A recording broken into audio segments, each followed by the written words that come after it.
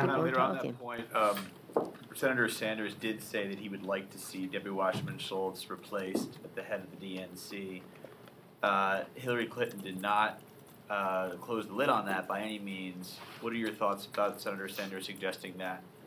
Well, as a member of the, I'm ex officio, I guess now as leader, but I was on the DNC for a long time before I came to Congress, and we took great pride in being the ones who voted for who would be the chair of the DNC.